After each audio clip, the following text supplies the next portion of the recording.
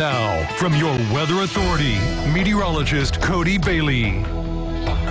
Well, overall, the majority of our Saturday, pretty nice. We didn't have quite the windy conditions, of course, that we dealt with yesterday, and we saw a good amount of sunshine.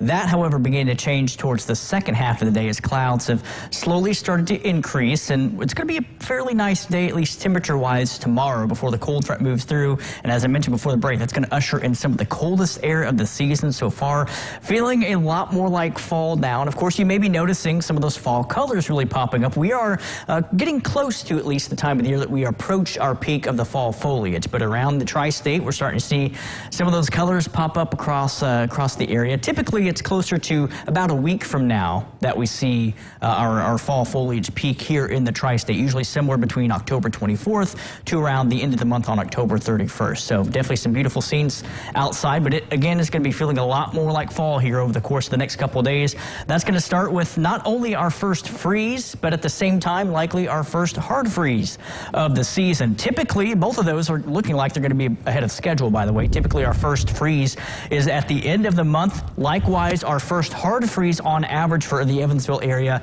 comes within the first week of November. So we're going to be well ahead of schedule because it is looking likely that the upper 20s for low temperatures, primarily Monday night, Tuesday morning, again Tuesday night and Wednesday morning, will be bottoming out in the upper 20s. So the coldest air of the season so far, and of course that first hard freeze of the season looking likely early next week. But outside right now, a calm and quiet and somewhat chilly evening underway. Not as chilly as what we've dealt with here recently, at least. But that's the view outside from the 41 strip in Henderson from our Heads Construction tower camera.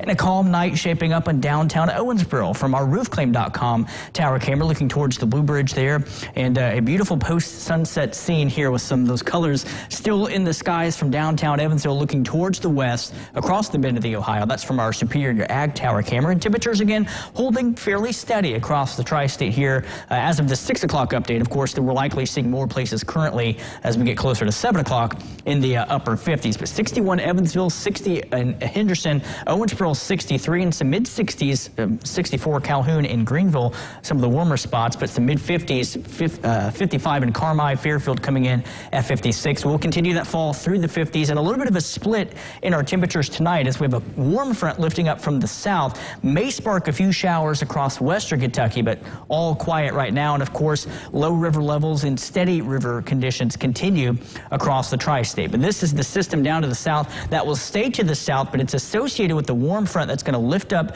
to the north overnight tonight, and then a cold front to the northwest now. It's going to meet that front tomorrow night, and that's what's basically going to combine. And the cold front obviously bringing us those colder temperatures tomorrow night and Monday, but the warm front may make it far enough north across western Kentucky to give a few showers early in the day tomorrow. Here's how Future Tracker shows things panning out. Clouds increase, especially south of the river tonight. Maybe partly cloudy north of the river, and that's going to be the case again tomorrow. And that's why we're going to be seeing that temperature spread a little bit warmer tonight across western Kentucky with the help of the warm front as well. But best chance tomorrow, late in the morning, early afternoon, a few of those spotty showers across western Kentucky. Then the cold front moves through, and that clears us out by late Sunday night, early Monday morning. We will likely be in the upper 30s by Monday morning, but that's going to set the stage for the cold air to filter in. Highs Monday only in the mid-50s, very windy, so it's going to be a very chilly start to next week. And then at the same time, again, we start to see Monday night, early Tuesday as we see that hard freeze. So let's get right to that 7-day forecast. Upper 20s for Monday night, Tuesday morning.